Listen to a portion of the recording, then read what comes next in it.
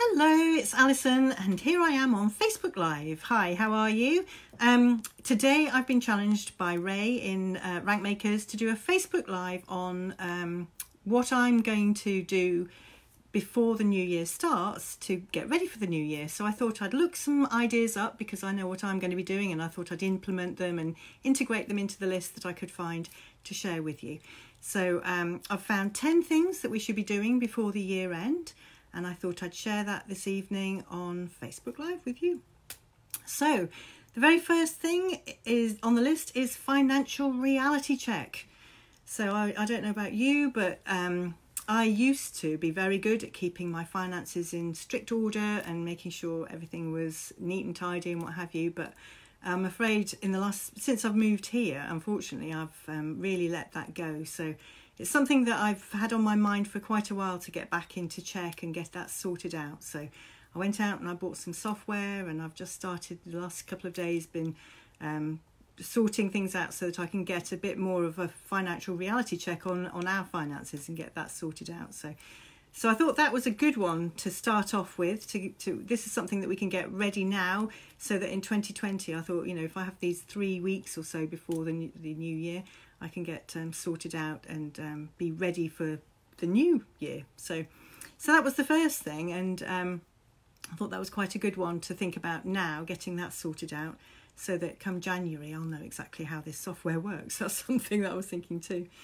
So that was the first one, taking a financial reality check on 2018, looking back and seeing where your money's gone and whether you've got any outstanding subscriptions that you're paying for, things like that you might not actually be using. And I know I've been terrible with that as well. Certain things in the past I've paid for a gym membership and not gone. I mean, these things are so silly, aren't they? That when you've got that money going out, and if you're not keeping track of it, it just seems to go, and you're not aware of how much money you're wasting. So it's quite a good idea at this time of year to get that one sorted out, I think. So that's certainly what I'm going to be doing.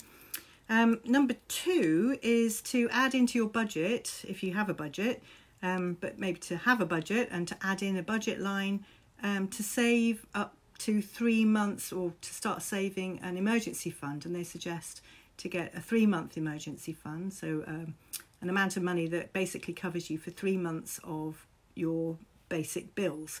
So that's something to add into your budget for the year, and that'll be something that takes you forward very well into the new year. And I know the government's talking about having a shutdown. I mean, all of these things, these government employees are looking at that sort of thing, and they talking about it being quite a rough year in 2020 for all sorts of reasons. So it might be quite a good idea to have an emergency fund for an emergency, obviously. So that was number 2.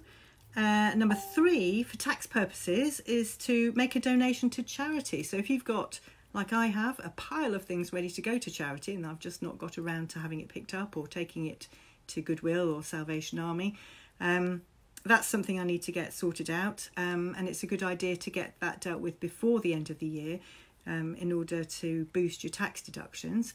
Certainly that works in the US, and it doesn't work in the UK, and I don't think it does in Australia either. But anyway, it certainly does here in the US, so it's something certainly worth considering, having a quick scout around for things that are no longer serving you, no longer useful to you, to get those down to a charity shop to get your receipt for your donation, and making sure that you include that in your tax preparation as well. So that's number 3. Number 4 is start getting your receipts ready for your getting your taxes ready. So there are certain things you can get ready now. Obviously you won't have had certain forms coming in, but you can get your receipts together, certainly. And if you have your own business, you can certainly get your receipts quite organised and get your mileage sorted out and this sort of thing, can't you? And if you've been to any conferences and getting all that business deductions sorted out, you can have that in a fairly structured way, ready for getting your taxes done at the end of the year. So that's something. We've got 2 weeks before Christmas. We've got another week between Christmas and New Year. You've got 3 weeks to get some of that sorted out before the new year and to get a head start on that. So that's number 4. Number 5 is, if you're a couponer, to get rid of all those coupons that have expired. And that's the beauty, isn't it, of changing the year, going from 19 to 20. That's a nice easy one to check the expiry dates and what have you. So get rid of the old ones, use them up if you can.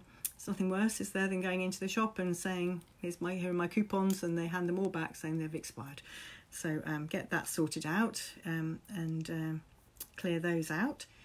Number 6 is it's a great time for connection at this time of year, isn't it? As I say, we've got 2 weeks before Christmas tomorrow.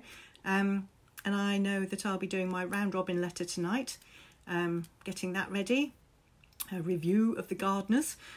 So I'll be getting that, and it's just so lovely to add in little private, when you're writing your Christmas cards, writing those little connection notes in your cards and on the letters, isn't it? I love that. It's the best time of this the best part of this year is that connection with people, and really, and I've already had some letters in already, and it's just so lovely reading everybody's reviews of the year and catching up. So this is the best part of this 3 weeks of catching up with people and connecting, because all the rest of the year we seem to be so very busy with other things. So it's a nice time to make that time to wish people happy Christmas, happy New Year, happy holidays, etc. So that's number 6. Number 7, it's a good idea maybe to, talking about expiry dates, maybe looking into sell-by dates, maybe planning all the meals that you're going to be doing for the next 3 weeks, for the end of the year, around what you already have in your pantry. So using up stuff in your freezer, using up stuff in your pantry, and this is one that I really do need to do because I've been piling stuff up in there. So this is something that I will definitely be doing, and if you are too, let me know, because I'd love to know some good recipes on pantry staples. So that's certainly something I'll be doing, because it's just a great way to start the new year with a clearer cupboard, a clearer freezer, and to start again. Get rid of all those things that have expired, use them up for the 2019 sell-by dates, ready for getting those lovely new stuff in for 2020. So, and it kind of saves at this time of year, particularly when we've got so much money going out for presents and Christmas and what have you. It's such a good way to save a little bit of money at this time as well, isn't it, by using up what we already have. So I thought that was quite a good idea I read earlier. So I thought I'll definitely be implementing that. So that's number 7. Number 8, if you haven't had a dental appointment this year, it is suggested that you get one. Make an appointment. I tend to do my appointments every 6 months. And I think that's a nice, easy way to do it. But I know some people get a bit scared of the dentist and put it off. It's time, at this time of year, you might be quite lucky to get an appointment quite quickly, because people just don't want to be interested in that sort of thing at this time of year. So if you haven't had an appointment this year, it might be a good idea to make an appointment to see the dentist. And that might not have been number 9. Oh, it was number 8. Number 9, and doctor. So certainly in the US, most of us have some sort of insurance that covers us for 1 medical a year, a physical or what have you. So it might be a good idea, if you haven't had that this year as well, to get that sorted out as well, get your appointments in. And then the last one is, if you already know what your New Year's resolutions are for the year, why not start them now? Why do we have to start them on the 1st of the year when everybody else is doing it and there's a big hype? It might be a good idea, this is what I was reading earlier, it might be a good idea to have a head start on that.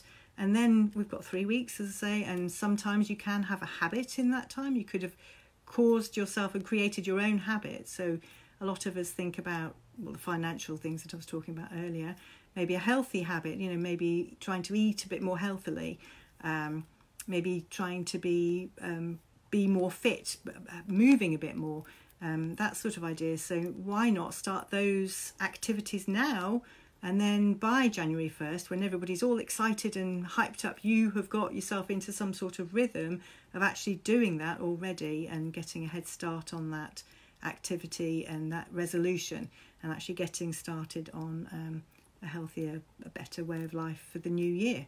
So, and I thought that was quite an interesting idea to get a head start on that as well. So those were the 10 ideas that I came up with. Some of those I definitely need myself, absolutely.